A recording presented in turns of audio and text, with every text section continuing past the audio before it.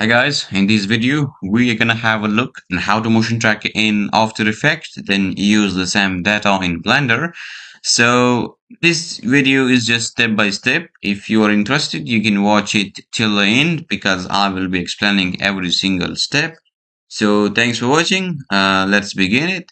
So I'm using a footage downloaded from pexels.com. I will put the link in the description to the same footage if you. So here is the footage. I'm gonna drop it into our timeline. So here we go. We have a footage here. Uh, and yeah, okay. So it's 26 seconds long and I don't want to be that much long. So I'm gonna trim, or you can call it, I'm gonna split it on 16 second and come to edit, split layer and delete the remaining layer from here, and we have 16 seconds. And now the composition is empty after 16 seconds, so we can come to composition settings, and I'm gonna make the duration of it to 16, so the end frame will be 16 and we will not supposed to have a longer clip. Okay, so basically this is the clip, and now if you click track camera and it will start tracking it.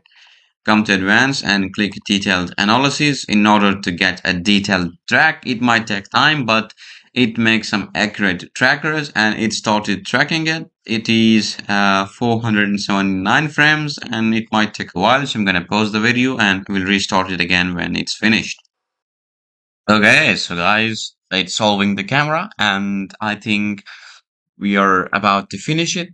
Okay, let me just wait for these. And I think it's finished. Yeah, it's finished.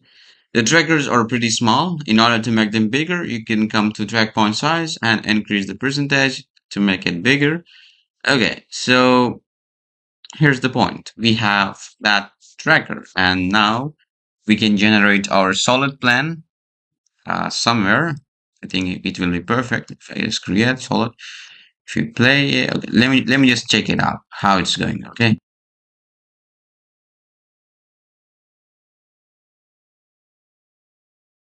Okay, let me just hit Control C because it was very far away and I think I need something in right about here. Create solid and maybe Control Z because I didn't like it.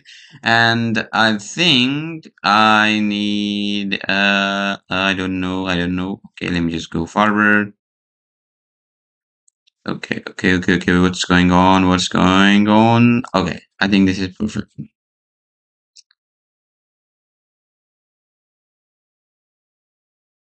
As you can see, it stick to the ground, and this is what we want. It's pretty easy, you know.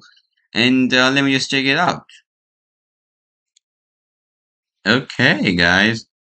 Yeah, it's working. I loved it. Okay, so the question is how to export that data into Blender. It's question of every beginner because it's pretty hard for some people, but it's pretty easy because we got a script that can do this job for us.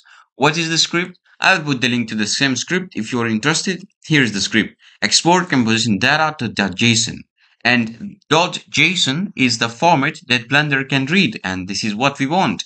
So in order to import this data, you have to have this script, and you can just, if you download the file from the link in the description down below, download it and then click run script file and go ahead to the directory where you downloaded the file and click it and it will be run and you will get it to here. Or you can also click install to install it forever in your After Effects, and you will be able to export the data into .json. So let me just show you how to do it. Let me just select everything we have in the timeline, click file and move ahead to the scripts. Go and click export composition data to JSON, click it and select a folder where you want to save it. I'm going for this folder. I'm going to name it like a track or something. Tracking, hit enter and click export. That's it. Your data is now exported in .json format, and now we will be able to import the same data into Blender. Let me just go into Blender in a second.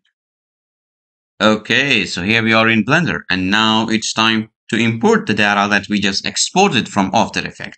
Now select every piece of shit and delete it because we always had it. And now we go ahead to the file, import, and we got this Addon. Yeah, You may think that you don't have that add-on in your Blender. Well, I will put the link to the same add-on. You can download the add-on. Just move ahead to edit preferences and go ahead to add-ons and click install. The file that you have installed, go ahead to the directory where you have the zip file that you have downloaded from the link in the description and click install add-on, and that's it. Now just turn it on. I have already turned on. Let me just search it. Here we go. You have import After Effects composition, and that's it. You will have the same option as I have, import composition data. And if you are still not getting it, I have already made a video on it, so you can also check it out. I will put the link to the video in the description. I might edit some more stuff into that video, but just ignore it because I have explained every single step on how to install it, how to download it, all of those things, and you will also be able to get some more information in that video because it was not just a special video for this topic, so that's why I have done it. Okay, so let me just click off the Effect composition data and move ahead to the directory where you have saved the composition data from After Effects and click import AE data. So now we have all of those stuff. We have camera, we have plan, and we have also the solid. Okay, so what's this front plan for? It is actually the video that we have imported into After Effects, and we don't really need it. Just select it and hit X and delete it, and that's it. Okay, so now we have camera and the solid object. Now hit A, select everything. If you have a closer look into it, as you can see, it's starting from 0. You're supposed to make it to 1 because Blender timeline begins from 1, and that's something you have to keep in mind. And the other thing that you must know that the frame rate of your video, the video that I'm using is having 29.97 frame per second. And if you have a different situation, you can make it according to your video, because if you don't make it, it will slide around and it will not be a perfect track anymore. But you just click and make sure to have the perfect frame per second, and also the resolution. It also does matter for so many clips. And another thing that I want to mention here is I will put the link to the same footage in the description down below. You can check it out if you're interested in. So that's it. Let me just go to camera view, and we have, okay, so we don't have any clip in our camera. Select the camera and move ahead to the camera settings. Click background image and expand it. Click add image, movie clip, and click open. I will put the link to the same footage that I'm using in this video in the description down below, so you will be able to use the same footage and yeah, learn from it, you know. So here's the clip that I have used. Okay, so let me just click it, and we have that clip here. As you can see, the plan here is stick to the ground. If you scale it up, you will be able to see it.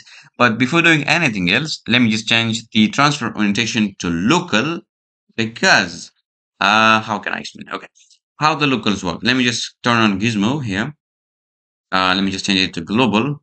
Well, in global system, if you rotate an object like that, the axes are the same as here. Okay, but in local, when you rotate something, as you can see, the axis changed. If you rotate it on y-axis, let me just change it, and as you can see, the axis changed without being changed like that. Okay, so this is why local is important for some scenes. And yeah, okay, so let me just place it to here. Let me just scale it up like that and move it to here. Let me just okay, so I just want to show you how it stick to the ground. Let me just scale it down on x-axis. As you can see, it's perfectly doing its job, and this is what we are supposed to do.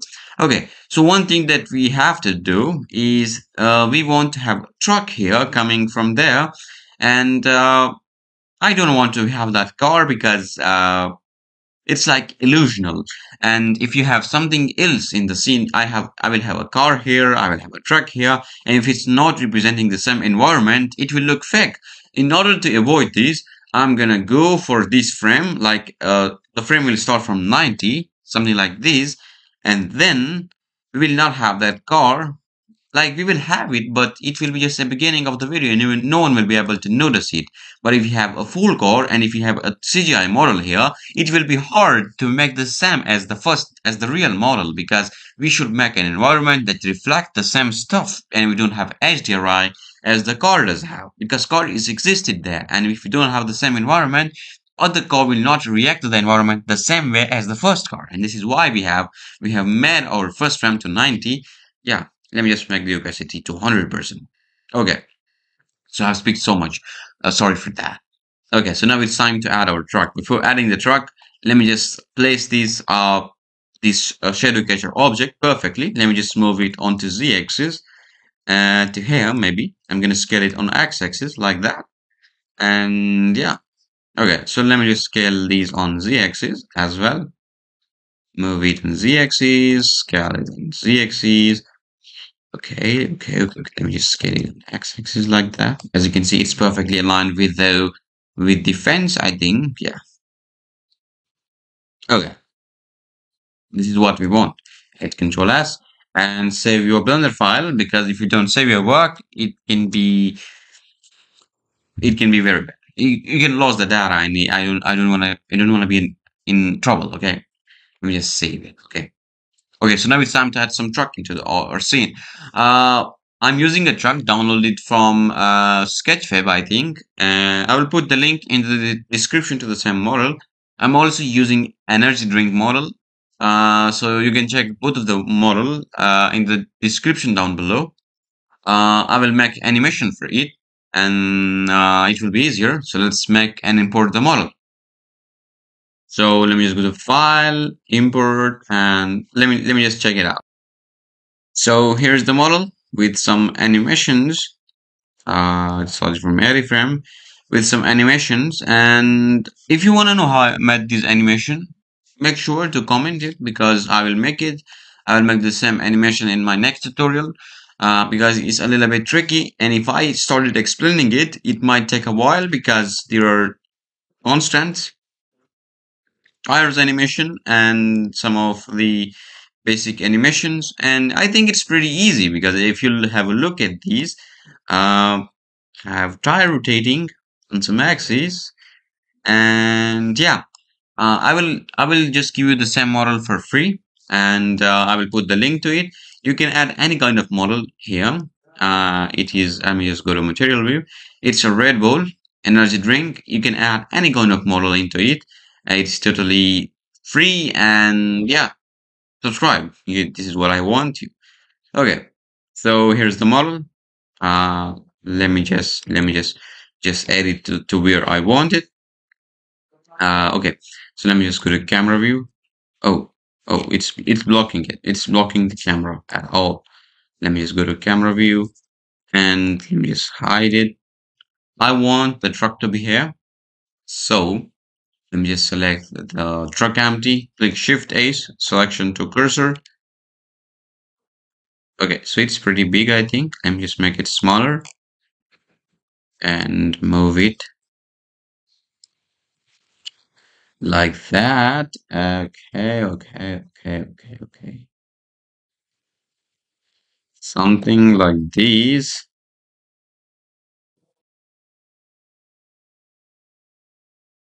Oh, but I don't know why it's happening like that. Okay, so let me just turn on the solid, because I don't have an idea where. Oh, I have kept the model in the air. That is why it's floating. Make sure to stay down ground. Oh, no. Where is going? Okay, so here it is, and I think I have added it far away from the main scene. Okay, so let me just move it. Now I can hide the shadow catcher. Oh, I made it very smaller. Okay. Let me just move it first, then scale it up, something like this, okay?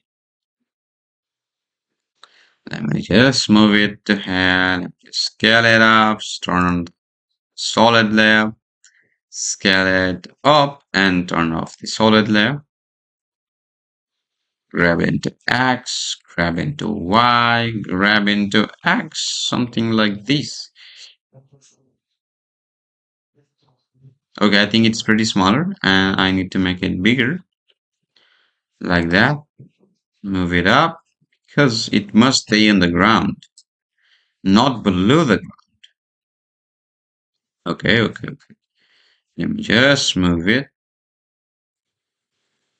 Okay, so let's see where it's moving. Let me just make the ending frame to higher number.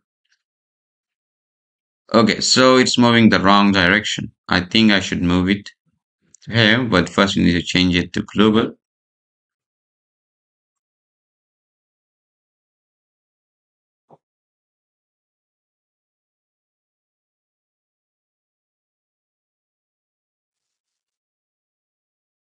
It's moving to the side. I don't know why is that happening.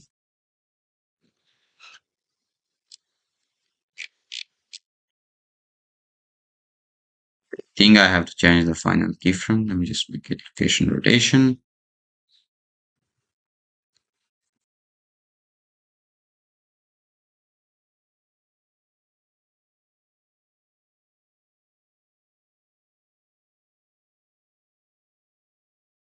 Turn on the auto keyframing and rotate it.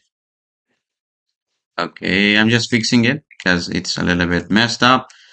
I've made it for the previous animation and it was a little bit different. Okay, so let me just rotate it on the z-axis.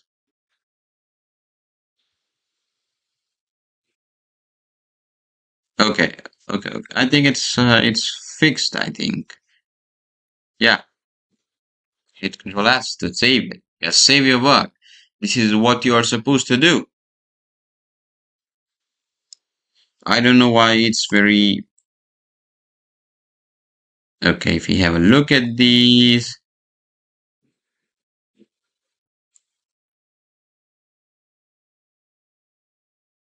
Okay, let me just make the ending frame to 400 maybe.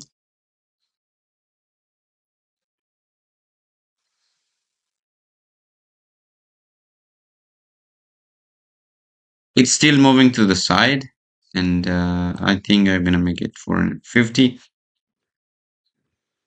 Let me just move it to there and add a keyframe so it moves straight.